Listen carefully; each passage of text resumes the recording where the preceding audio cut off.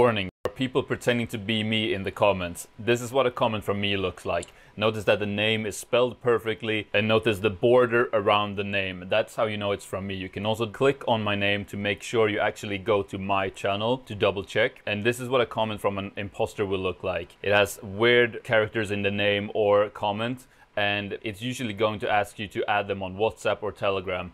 I don't have WhatsApp or Telegram, and I would never ask you to add me on there. All right, so please be careful, use your common sense, and now let's get back to the video. Hey, how's it going, GPU heads? Thanks for clicking on my video. 𝗧-𝗦𝗛𝗧 here. And guys, have you heard of Alephium? It is this new coin that you can mine on your GPUs, and it's, at least currently, actually really profitable.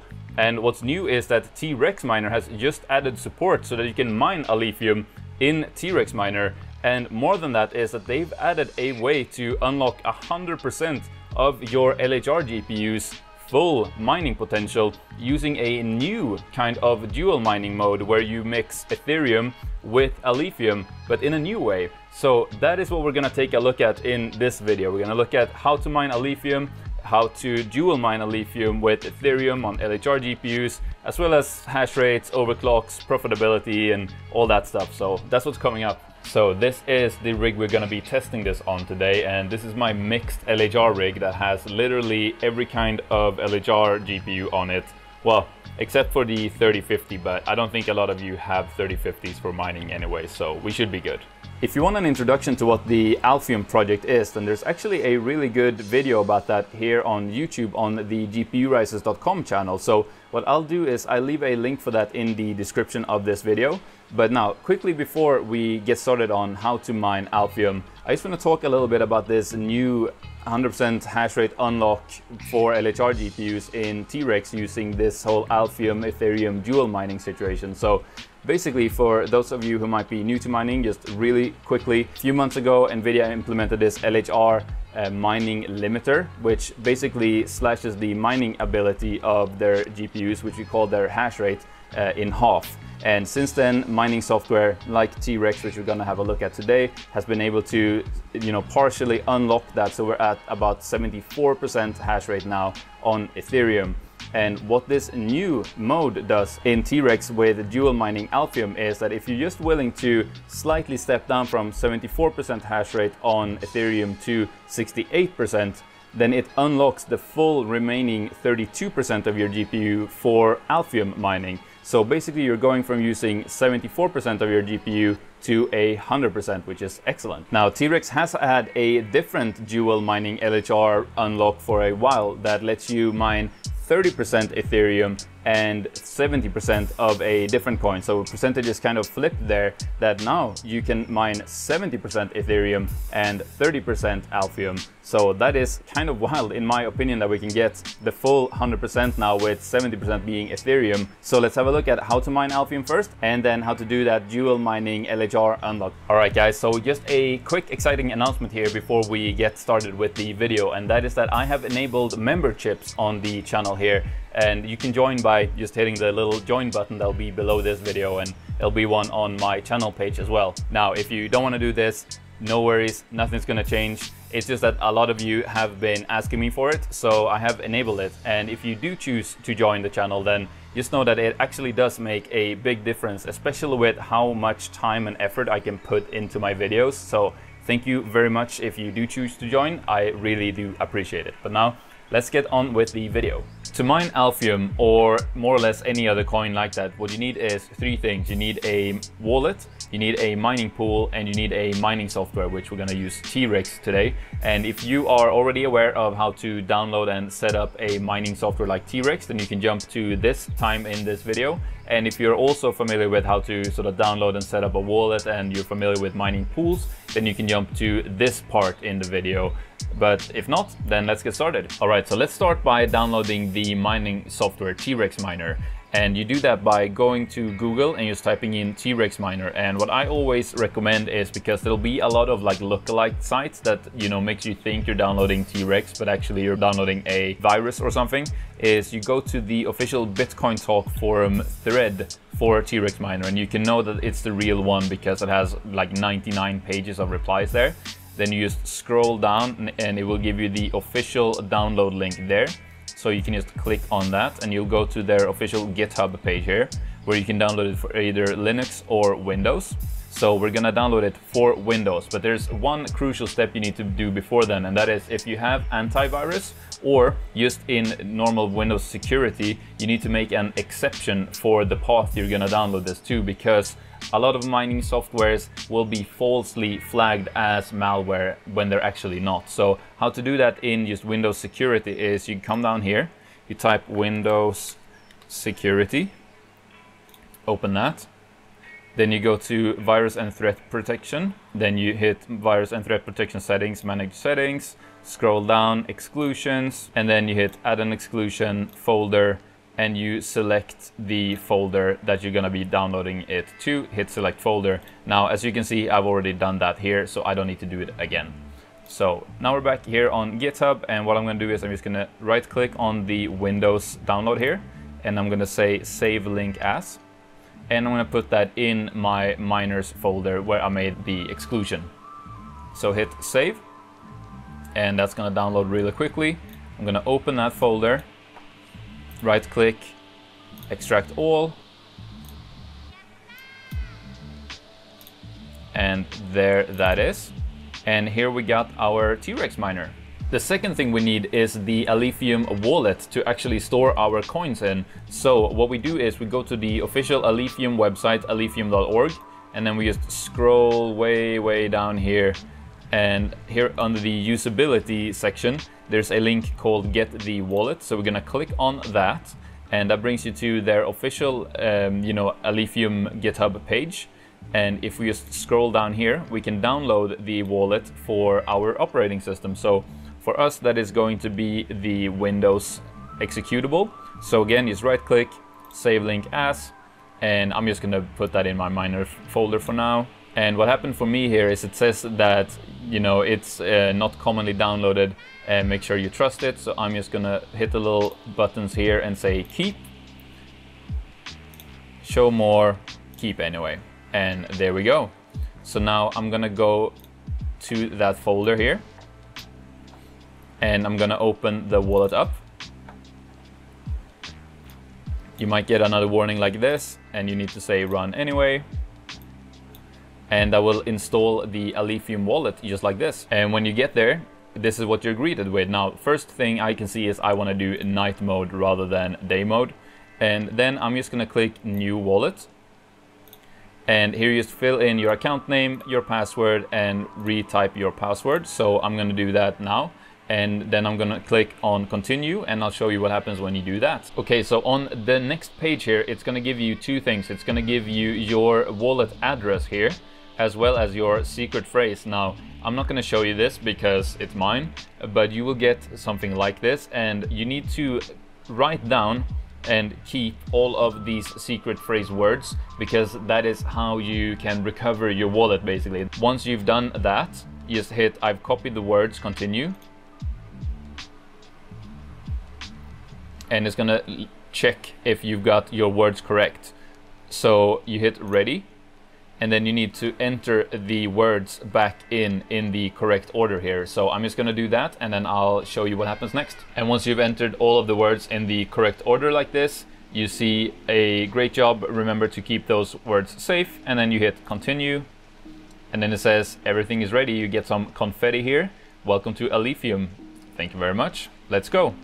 So then you can see you got your wallet here, you got your total balance, and the last thing you need to do here is just go show address, and it will show you your mining address here, your wallet address here, and you just copy that for later, hit copy address, and that's about it. And the final thing we need is a mining pool. Now, a mining pool is basically a way for lots of miners to get together and mine together, and then share all of the mining rewards. And that is a good idea to do if you are a smaller miner, because it basically means that you take luck out of the equation of mining. So to pick a mining pool, what I usually do is I come to this website, which is miningpoolstats.stream, and then I just look up the coin here. So we are gonna do Alephium today.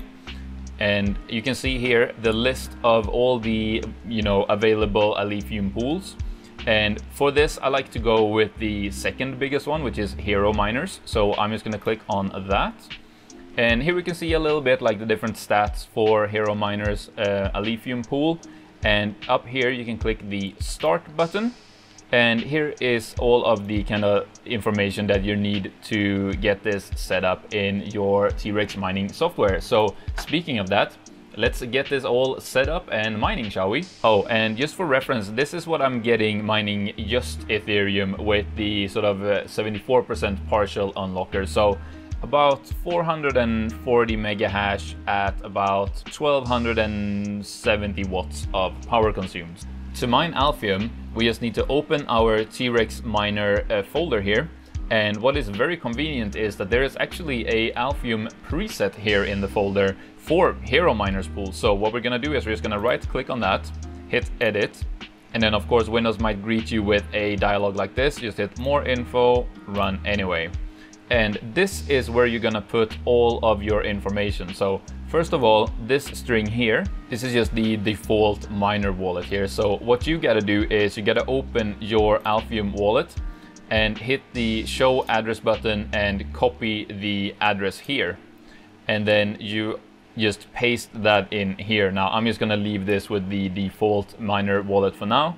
And then the second thing you need to do is enter the mining pool address here.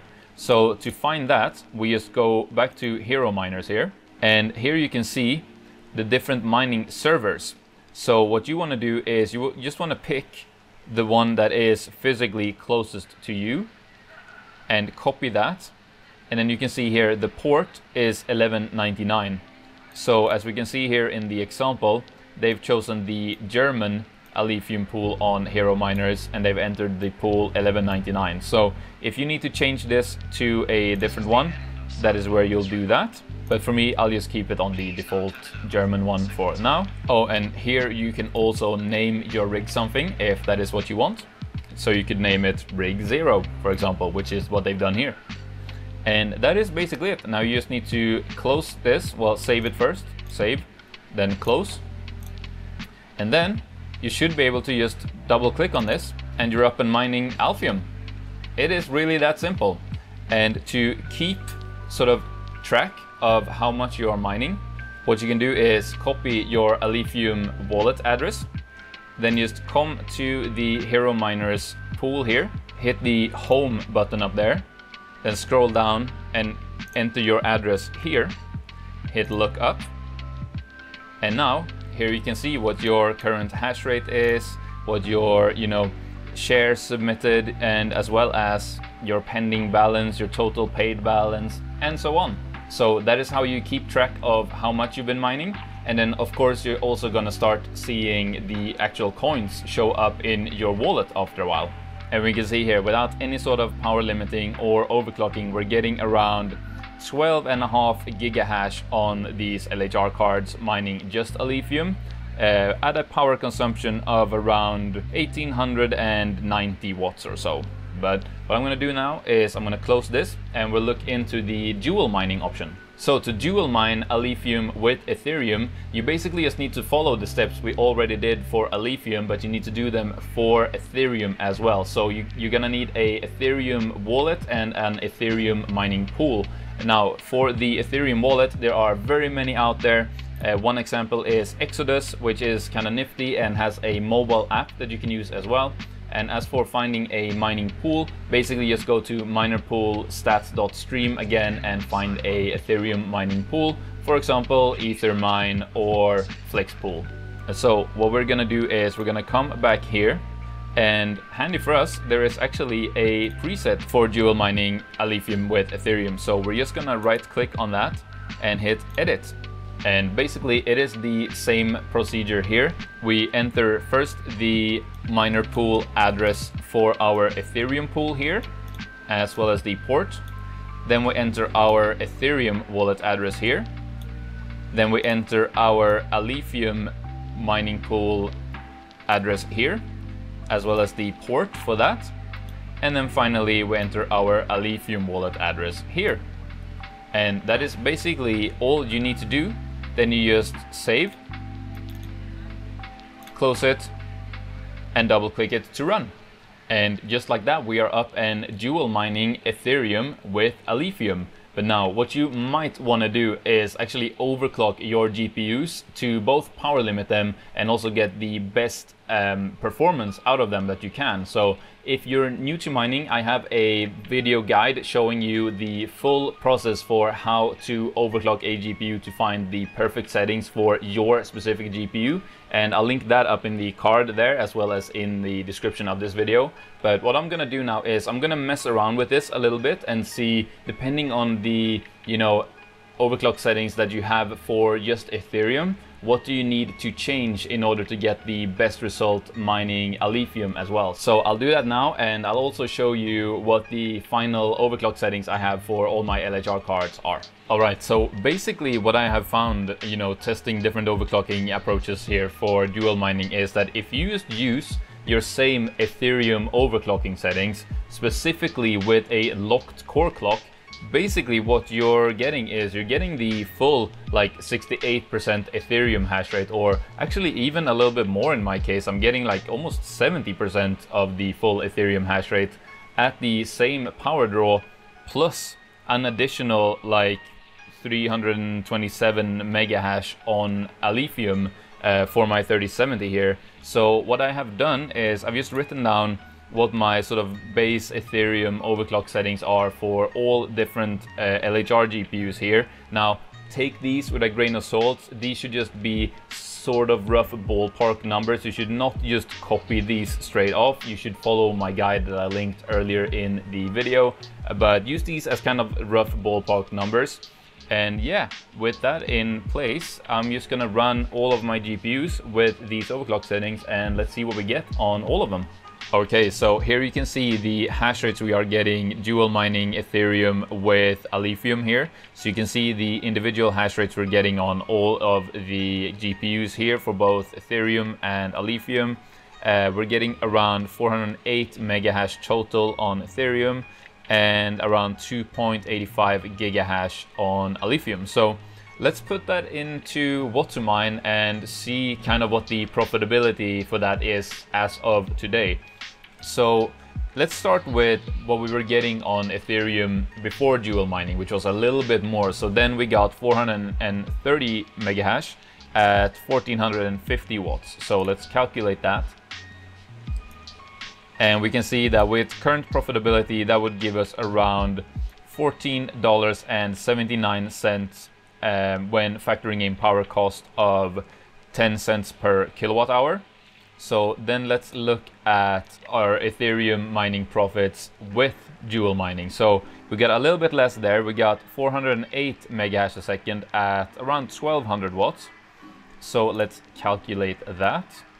And that gives us $14.44 per day in profit after 10 cents per kilowatt hour electricity factored in. So 1444 versus 1479. So really not a massive cut in terms of Ethereum profitability there, but we are of course gaining 2.85 gigahash on Alephium. So let's just calculate what that looks like profitability wise as of today. And yeah, we can see here for each 24 hours that is currently another $4.30 per day. Now of course, especially mining new coins like Alephium, profitability can go up and down wildly, and it is after all a speculative mining move. But from my perspective, it's a pretty safe one because you are really not, sacrificing much in terms of Ethereum hash rate in order to get this extra Alephium more or less for free, right? So to me, this seems like a really good option if you are into spec mining. Just of course keep in mind, with any speculative mining coin, it might go to zero today and it was all a waste. So just keep that in mind. Alright, if you enjoyed this video, then please give it one of these. And if you really liked it, you can join the channel to help support what I do here. It makes a big difference and it really means a lot to me. But what you gotta do now is you gotta click on that next video on the screen, because this video is over. You can also click the picture on my face to subscribe to the channel. I'd really appreciate that. But yeah, go click on that next video and I'll see you there. Goodbye. Goodbye, bye bye.